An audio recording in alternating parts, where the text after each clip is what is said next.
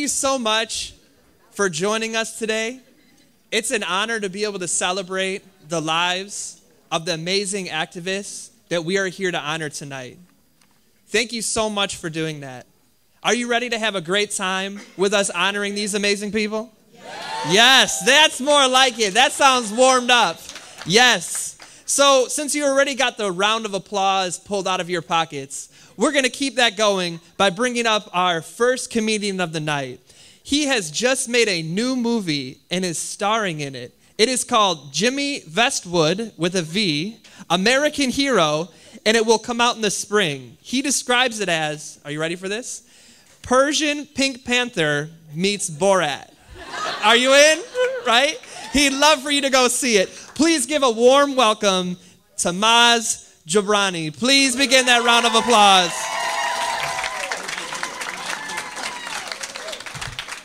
Thank you, Tom. Thank you very much. You just made me think of the strawberry ice cream with your strawberry question. Thank you guys all for coming. I'm a comedian. Thank you, sir. Thank you for clapping. One person. Thank you. All right. Thank you, Mr. Mayor. Thank you. Thank you very much. Thank you. Thank you.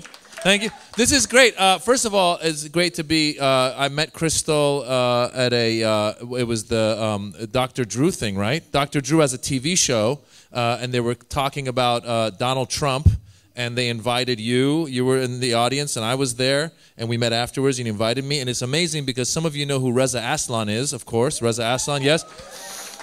As a fellow Iranian, whenever I'm invited to an event, I call Reza. I go, Reza, is this legit? And he goes, yes.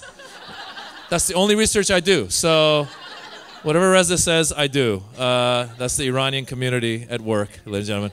But no, this is a great cause. Thank you so much for doing this. Thank you for being this evening, and also what you guys do. When Crystal told me that we're honoring people that have suffered and been imprisoned, I thought, oh, great, comedy, perfect. Thank you very much, Crystal, for inviting us. But there's a lot of stuff going on in this world that is important. Comedy actually helps with, is because we talk about what's going on right now in America. It's very crazy, as you know, if you're of Middle Eastern descent, or Arab, Muslim, Iranian, Afghan, I don't care. You speak your language on an airplane, you're getting kicked off. You've heard about this. I'm serious. Anyone, a lot of my Arab friends, hala makhala makhala, you're getting kicked off. Hala makhala. Don't say hala makhala makhala on an airplane. I'm telling you. No, did you guys hear about this? There was an airline called Spirit Airlines. Have you heard of Spirit Airlines? If you've heard of Spirit Airlines, work harder so you don't have to hear about Spirit Airlines ever again. There was a Middle Eastern man on a Spirit Airlines. You heard about this, right? And he was looking at something on his phone that was like some violence going on. And there was a lady sitting next to him, and she saw it, and she got her daughter. They ran to the back, and they told the stewardess there's a mysterious-looking man watching some violence on his phone. Mysterious means Middle Eastern-looking, right? Watching some violence on his phone. They investigated, kicked him off, and it turned out it was just a Middle Eastern guy watching news on his phone. Yeah, no one is thinking, okay? Like, what does she think? What do you think? It's like, you're going to be ISIS looking at last-minute instructional videos? Right? Okay, I'm going to go like this, then like that, then like this, then like that, and then like this, then like that. Hold on, don't fly, I'm not ready yet. I'm going to go like this, then I go like that, then I go like that, then I go like that. Can I borrow your phone? I'm not getting good reception. I need... No one's thinking. You know who gets it the worst when this stuff happens with all the terrorists? You know who gets it the worst? Indian Sikhs get it the worst. Yes. Because racists don't know the difference. Racists should be encouraged to Google. Right? Just so they can tell the difference between ISIS and an Indian Sikh. I experienced it firsthand. I'm not kidding you. Not this Christmas, the Christmas before. So I'm Iranian. My wife is Indian. All right, we live in Los Angeles. Our neighbor's kid, half black, half white. Our kids, half Iranian, half Indian. Very diverse. We're used to diversity, all right? The neighbor's kid had his cousin come from Wisconsin. Little white kid from Wisconsin came to visit. I guess they don't have as much diversity over there. Because I took them to go see the movie Annie. And we went to wash our hands before the movie started. And this Indian Sikh walked in wearing his turban, washed his hands, walked out. My kid, neighbor's kid, didn't blink, all right? Kid from Wisconsin lost his mind. His jaw dropped. He looked at me. He goes, that guy was ISIS. I go, what? He goes, the guy with the turban was ISIS. I go, no, dude. I go, calm down. I go, he's not ISIS. I go, that's an Indian Sikh. I go, first of all, I don't think ISIS would come to see Annie. I'm pretty sure they're not at their meeting. We must kill the infidel pigs. But before we do, can I see Annie one more time? Because when she sings, it's a hard knock life for us. I'm like, yes, it is, Annie. It really is. I too am an orphan, Annie. And I told him, I said, secondly, I go, the guy's Indian. I go, my son is half Indian. You've been playing with him all weekend. The guy from Wisconsin, the kid got confused. He goes, your son is half ISIS? I go, no.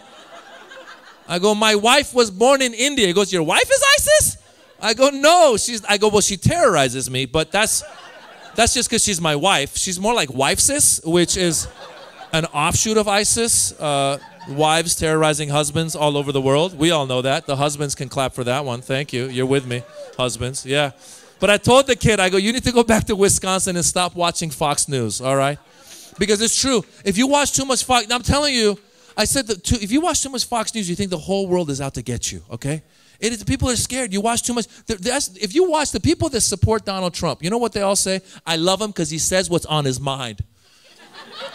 He just says whatever he's on his mind. He just says whatever he wants on his mind. He just says it. And I swear, you go, have you listened to the policies? No, but it's just, he says what's on his mind. It's great. My own mother, Iranian mother, I swear, she goes, I like the guy because he says what's on his mind. I go, Mom, if he won, your relatives couldn't come from Iran to visit you. She goes, I don't like them anyway. Yeah, that's what she said. Yeah. She says, he says what's on his mind, so I don't have to say what's on my mind.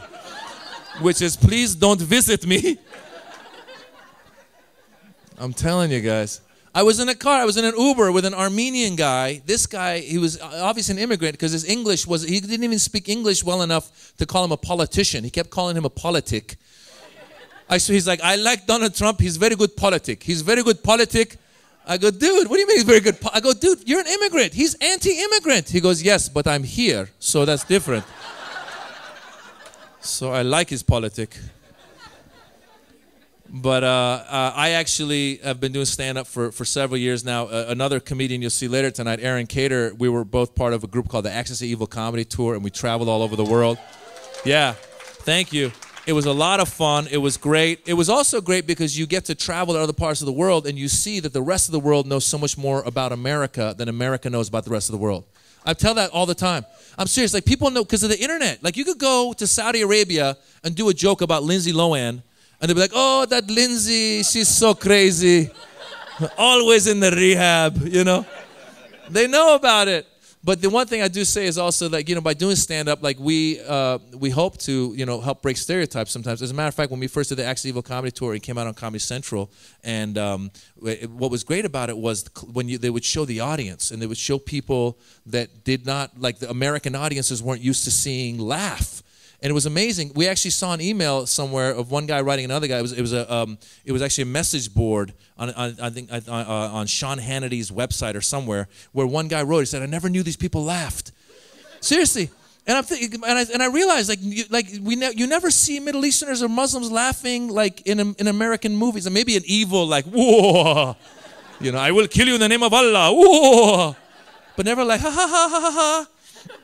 And it's great. So that was part of what we did, and I'm happy about it. And I do say, like, I think stand-up and a lot of the different arts can help break stereotypes. But I always tell people, you got to check yourselves. I think we all stereotype. Everybody stereotypes, all right? Check yourselves, okay? Because I had to do this myself. I was in Dubai doing a show. A lot of Indians in Dubai, and a lot of them are day laborers. You know, they don't get paid that well. And it got in my mind that all the Indians in Dubai must be day laborers. I'm so stupid. Of course, there's going to be successful Indians as well. So I was doing a show that said, we're going to send a driver to pick you up. So I went down to the lobby, and I'm looking around for my driver. I'm like, where is he? And I saw an Indian guy. I go, he's got to be my driver. Because he was standing there like in a black suit and a thin mustache just staring at me. So I go over, I go, excuse me, sir, are you my driver? He goes, no, sir. I own the hotel. I go, I'm sorry, then why are you staring at me? He goes, I thought you were my driver. And that's the lesson. I'm Maz Jobrani. Have a good evening tonight. Thank you for letting me be a part of this. Thank you, Mr. Mayor. Thank you, Tom. Here we go. The show started.